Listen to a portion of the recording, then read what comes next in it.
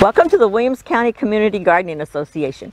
I'm Cathy, and we're at the North Williams Street Garden in Bryan, Ohio. And today we are going to talk about purple deadnettle, friend or frenemy.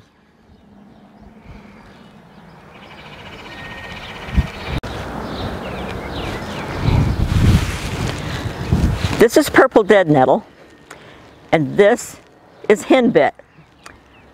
And people often get these two confused, although I don't know how. But they're not related. So we'll be right back.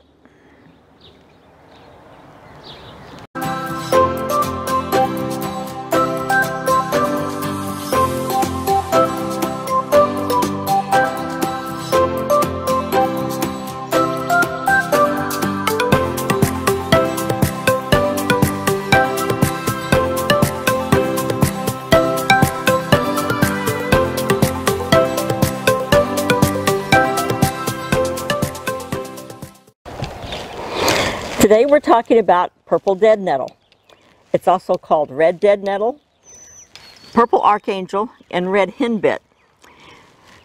It's in the mint family, and it gets about 16 to 18 inches tall. And it's a fierce competitor, and you do not want it in your vegetable garden.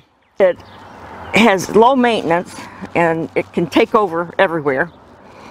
And it's adaptable to almost any habitat other than dark shade or very wet soils. It's located throughout the United States, but it's native to Europe and Asia.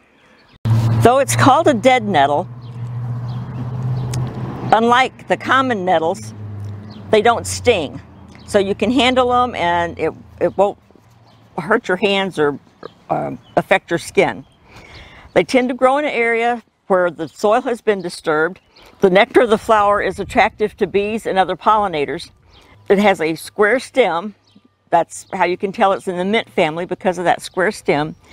And the flower colors vary from pink to a pink purple to a mauve to a reddish purple, and the upper leaves are usually more red purple than the lower leaves. It also has a taproot, and reproduction is by seed. The clusters of small hooded flowers at the top of the plant rise up like a choir of robed figures. Thus, it's referred to as archangels. This is considered a medicinal herb that has many uses for salves, teas, and can be used in salads and cooking. We hope you enjoyed this video and learned a little something about purple deadnettle. Until next time, goodbye.